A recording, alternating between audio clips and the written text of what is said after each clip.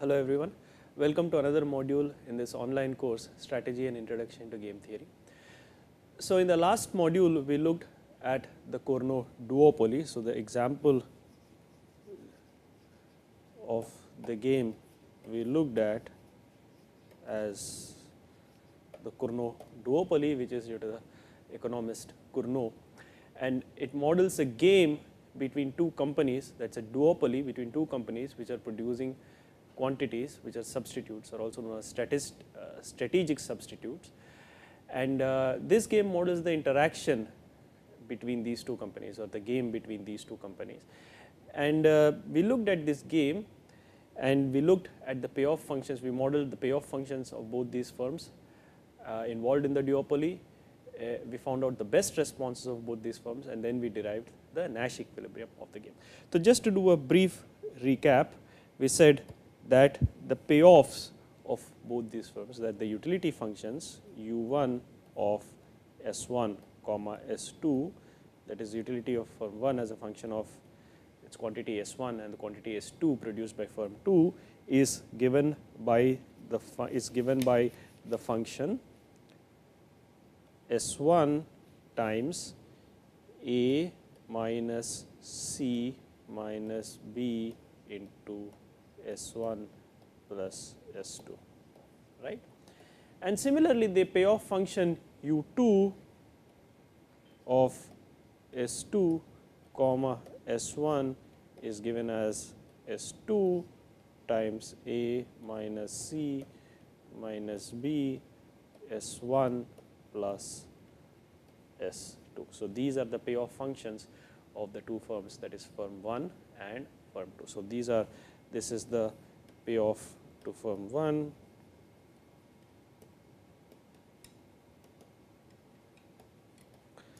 and this is the utility function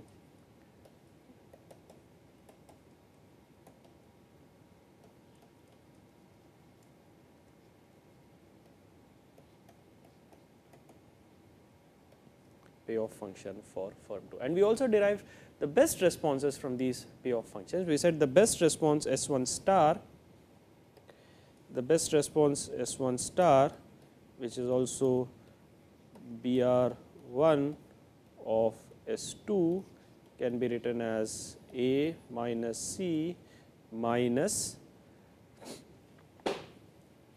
B times S2 divided by 2B, which is equal to A minus C by 2B minus half S2. This is the best response S1 star.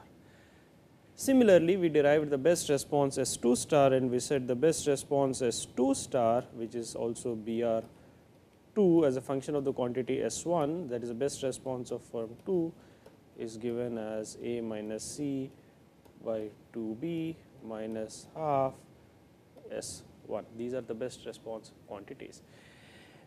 And let us now take an example, and we again consider this example. Let us consider an example where A equals 10 and B equals C equals 1.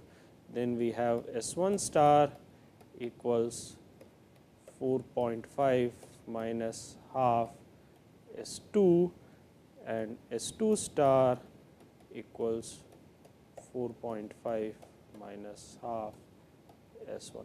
So for the specific example where A is equal to 10 and B is equal to 1 and C is equal to 1, we have S1 star, the best response quantity of firm 1, is equal to 4.5 minus half S2, and S2 star, the best response quantity of firm 2, is 4.5 minus half S1. And now let us graph these two things. Although we already did it, let us graph these things once again, so that I can illustrate a slightly different point compared to what I illustrated last time. Let us take the scale between 0 and 10.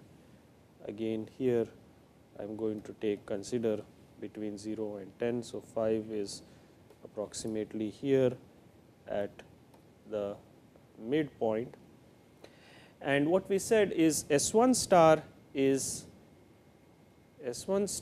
equals 4.5 minus half S2, right. So, if S2 is equal to 9, then S1 star equal to 0, and if S2 is equal to 0, S1 star equals 4.5, which is approximately somewhere around this, and hence the best response is going to look something like this. This is S1 star equals BR1, that is the BR best response as a function of S2. Now, similarly, we have S2 star equals 4.5 minus half S1, that is the best response S2 star as a function of S1, which means if S1 is equal to 9, S2 star is equal to 0. Similarly, if S1 is equal to 0, S2 star is 4.5, which is approximately around here, and once again I can join these two and I get this, and we said this is the point 3, 3 where the best responses intersect, and this is the Nash equilibrium. This is the point 3, 3 where the best responses intersect, and this is the Nash equilibrium. We had already seen this. Now, let us take a slightly different approach. Let us try to analyze this game a little bit more by looking at this graph. Now, if you look at this plot, you can see that as S2 varies, that is for S2 is equal to 9, the best response S1 star is 0, and if S2 is equal to 0, the best response S1 star equals 4.5, right. So, for all possible values of, so for S2, possible values of S2, the best response S1 star always lies between 0 and 4.5. So, these quantities which are greater than 4.5, the quantities S1 star or the best S1 greater than 4.5 is never a best response. So, these strategies, that is these quantities S1 which are greater than 4.5, these are dominated strategies. So, these are never going to be used by firm 1. So, these strategies, that is quantity greater than 4.5, are not going to be used by firm 1.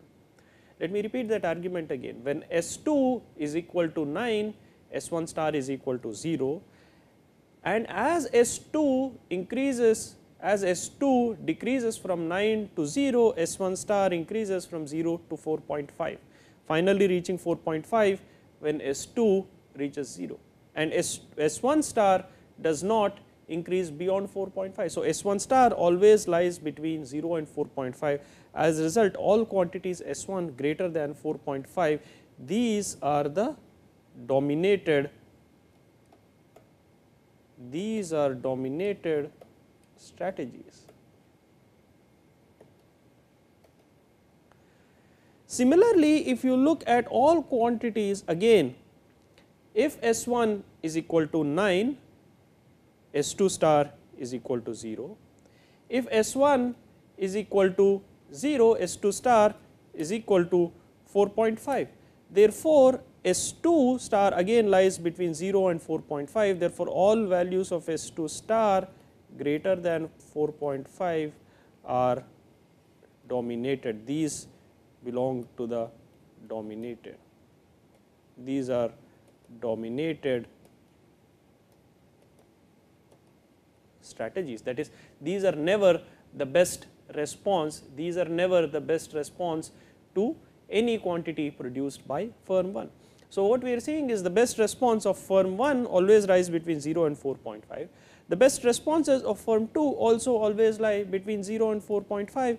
Hence, this game can now be reduced to this box where S1 star and S2 star lie always between 0 and 4.5.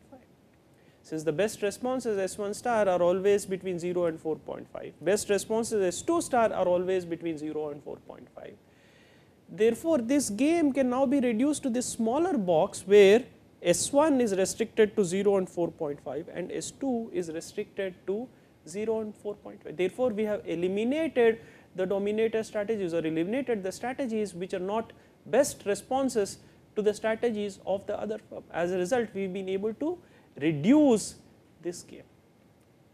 Now, if you look at this game, now S2 lies only between 0 and 4.5. When S2 is equal to 0, S1 is S1 star equals 4.5.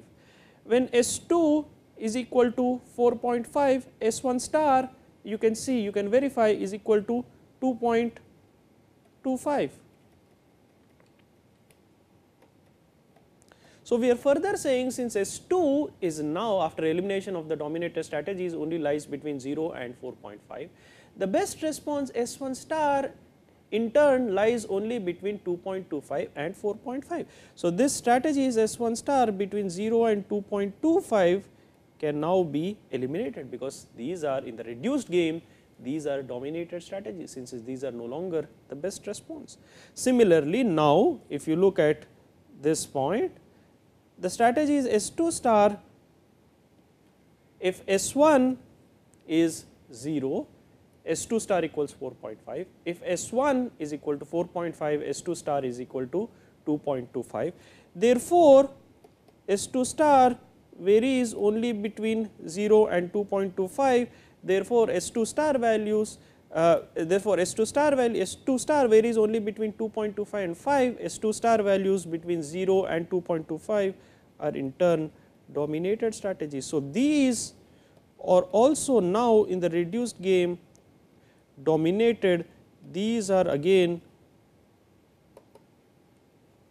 dominated strategies. So, these in the reduced game, these are the dominated strategies. So, eliminating these dominated strategies further reduces the game to this small box. Let me draw this box in this orange color. This reduces this game to further this small box. And now again in this reduced game, you can see that one can further eliminate the dominated strategies. One can further eliminate the dominated strategies in this reduced game, in which case the box is going to keep shrinking even further and further, right. So, since now you can further eliminate the reduced the strategies in this, eliminate the dominated strategies, this box is going to keep shrinking further and further, and this box is going to converge to this Nash equilibrium.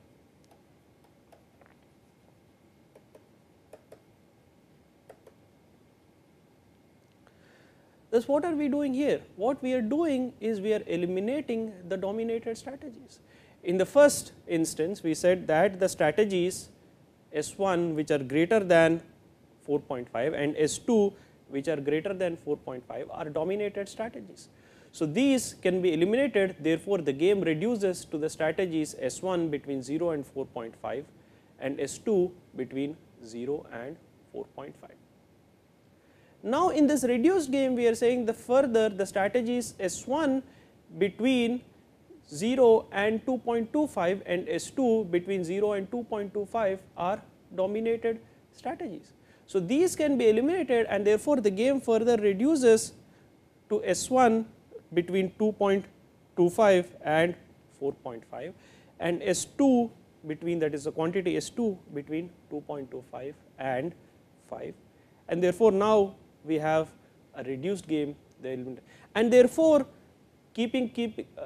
that's repeating this process, that is, if we keep on repeating this process, that is eliminating these dominated strategies further and further in each successive iteration, this box is going to progressively keep shrinking, and if this box is when this box is progressively shrinking, it converges to the Nash equilibrium. For instance, now you can see if S2 is between 2.25 and 5, S1 lies only in this range,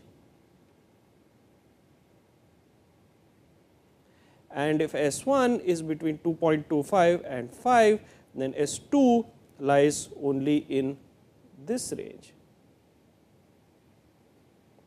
So, the game further shrinks to this box, and you can see this box progressively converges to the Nash equilibrium. This box progressively converges to the Nash equilibrium, that is elimination of dominated, elimination of dominated strategies in this Cournot game, or this game of Cournot Duopoly, iteratively or ultimately leads to convergence to the Nash equilibrium. Right. So, this is an interesting perspective of the Cournot duopoly. Let us look at another aspect in this game. Let us also now try to look, again similar to the tragedy of commons, let us try to look if there is another outcome which yields a higher payoff for both the players. We have seen the Nash equilibrium. The Nash equilibrium is S1 star equals S2 star equals A minus C by 3B, right. And if A equals 10 and B equals C equals 1, we have S1 star equals S2 star equals 10 minus 1 by 3 equals 3. Let us look at the Nash payoff. The Nash payoff, that is U1 of S1 star comma S2 star equals S1 star into A minus C minus B times S1 plus S2, which is equal to 3 times A minus C is 10 minus 1 9 minus B, which is 1 times S1 plus S2 is 6, that is 3 times 9 minus 1, that is 3 times 3 equals 9. So, the Nash payoff in the Cournot duopoly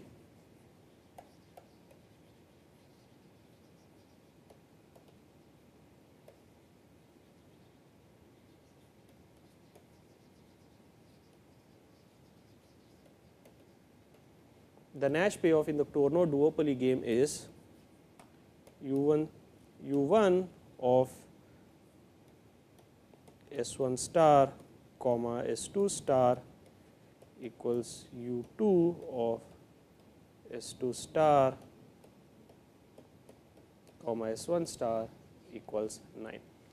Now, let us try to see, is there an outcome which yields a higher payoff for both. So, the question that we are asking is there an outcome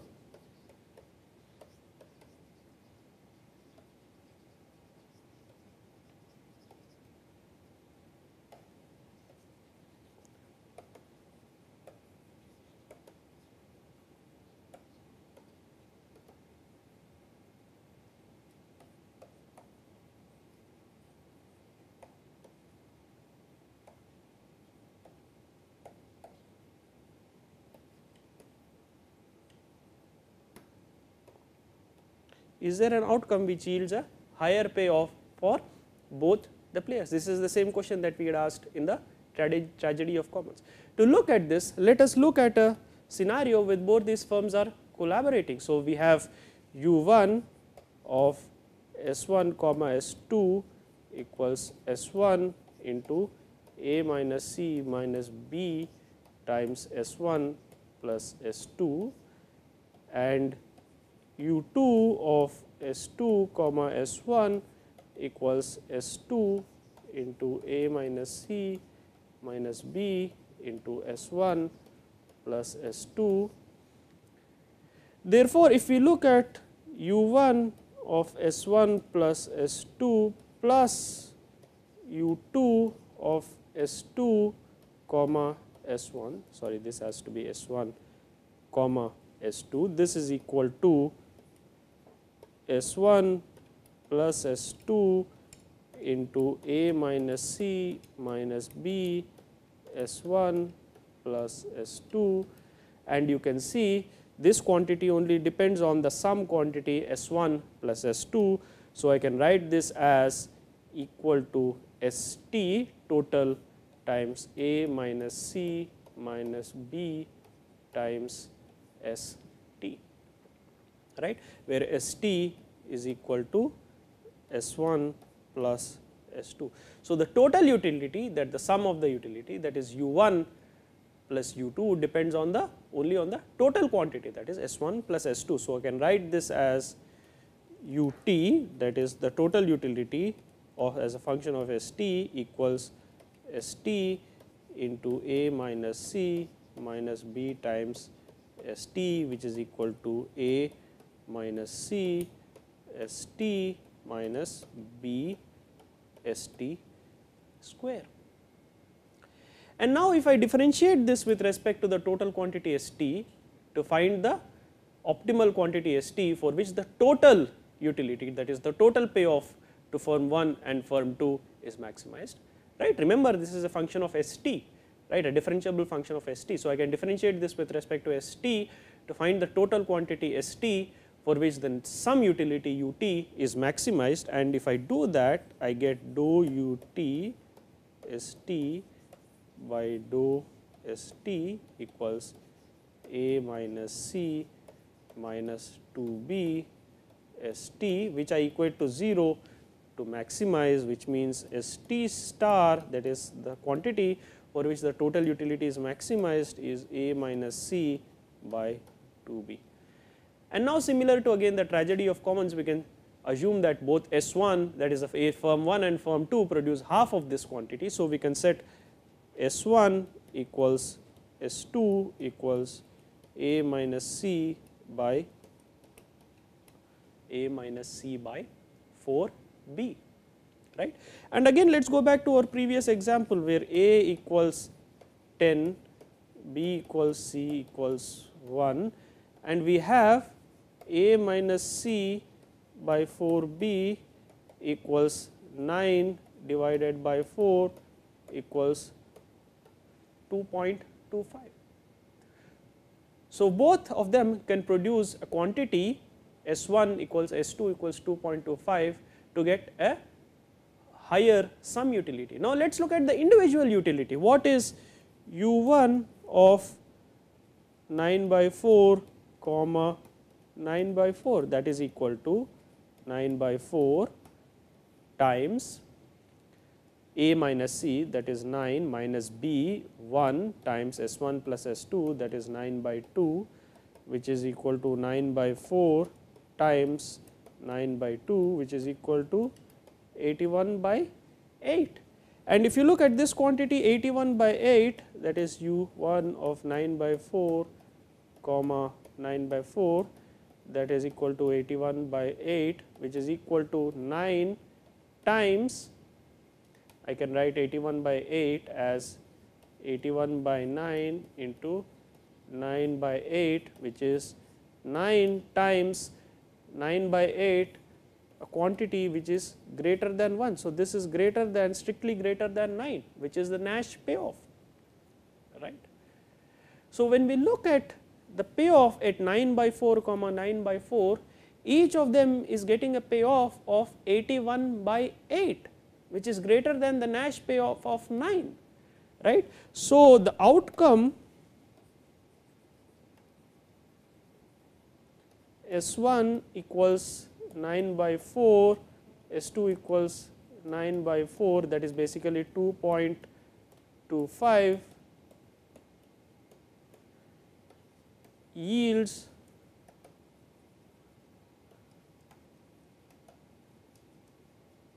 a higher payoff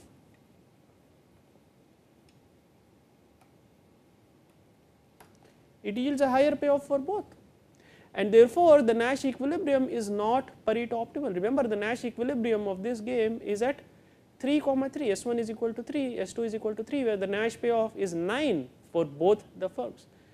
We are saying that when S1 is equal to 2.25 and S2 is equal to 2.25, the payoff for both of them is 81 by 8, which is greater than, strictly greater than 9. Therefore, both of them can strictly improve their payoff, which means the Nash equilibrium is not Pareto optimal. And therefore, again we have an example of a game which is similar to the prisoner's dilemma, since there is one Nash equilibrium and the Nash equilibrium is not Pareto optimal. So, therefore, this game, the Cournot Duopoly, is again in that sense similar to the prisoner's dilemma. And now, there might be an interesting question that might be in your mind, that is, why can't both these firms agree to produce this quantity 2.25 to improve their payoff, which is a reasonable question. First, as we have already reasoned, they cannot explicitly collude to produce the quantity 2.25 to artificially inflate the price, because that is illegal, as we already discussed in the beginning, that is not allowed by the anti-collusion treaties. Let us say anti-collusion laws, let us say they implicitly agree to produce this quantity 2.25. Let us go back and look at our best response diagram. Once again, try to understand this dynamic better. We again have our best response dynamic, where on the x axis I have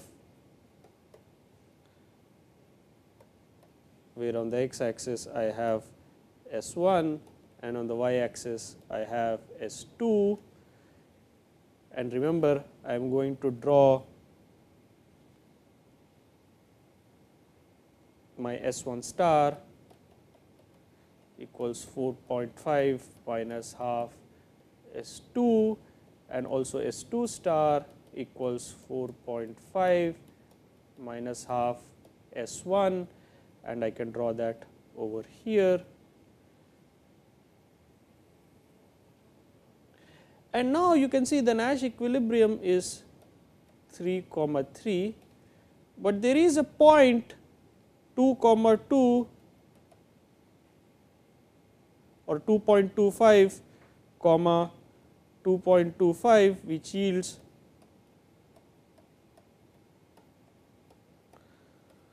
the Nash equilibrium is 3, 3, but there is a point 2.25, 2.25, that is S1 equal to 2.25, S2 equal to 2.25, which produces a higher payoff for both the firms. Let us say they implicitly agree to work at this point, that is firm 1 and firm 2 make an implicit agreement to produce the quantity 2.25 each. What is going to happen in that scenario? Is that agreement going to sustain? Is that a self-enforcing agreement?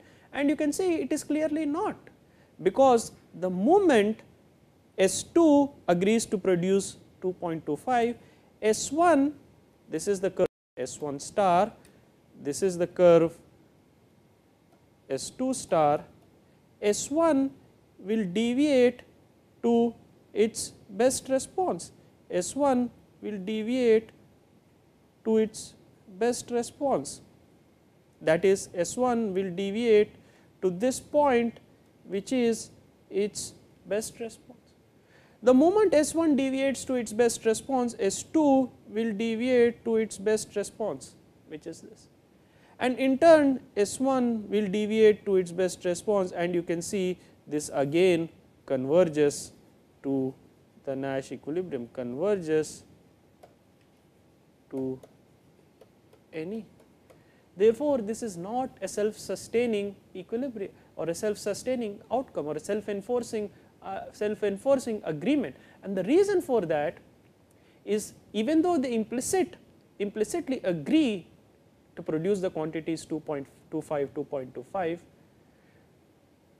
the moment there is no reason to stick to this agreement, because back at their firms, firm 1 can play its best response to 2.25 because it wants to maximize its payoff. Seeing firm 1 deviating from that implicit agreement 2.25, firm 2 will deviate to its best response, and in turn firm 1 will again deviate to its. So, each will in turn update their strategy by playing the best response to the other strategy, and this is the best response dynamic. And so, each will update, each firm or each agent will update its strategy by playing the best response to the strategy of others, and this will subsequently converge to the Nash equilibrium, and therefore, the Nash equilibrium is the only self-sustaining outcome, because at that point each is playing the best response to the other, by which I mean that firm 1 is producing S1 is equal to 3, firm 2 is producing S2 is equal to 3, and each is playing the best response to the other. Right? S1 star is the best response, or 3 is the best response to the quantity 3 produced by firm 2, S2 is equal to 3 is the best response to S1 is equal to 3 produced by firm 1, at which point neither firm 1, firm 2 have no incentive to unilaterally deviate to another quantity, and therefore, that is the only self-sustaining or self-enforcing agreement. right. So, I hope that has clarified a lot of the interesting aspects about these games. First, we have looked at the Cournot Duopoly from the context of a dominated strategies. That is, we have looked at what happens when we progressively eliminate a dominated strategy in the Cournot game, and we found that we converge to the Nash equilibrium. And the other point we looked at is what happens if they make an implicit agreement to implicitly collude and produce a lower quantity, that is 2.25 each, so as to artificially inflate the prices. We found that that is not an equilibrium, that is not a self-enforcing agreement, since both have an incentive to deviate, and once they start deviating, they will indeed in turn converge to the Nash equilibrium, which is the only self-enforcing agreement, or from which no one has an incentive to unilaterally deviate. So, I hope this interesting example has clarified a lot of these subtle details about the Nash equilibrium and Pareto optimality, etc. in games. Please go through it and try to understand it better thoroughly. Thank you very much, and we will look at other games in the next modules. Thank you.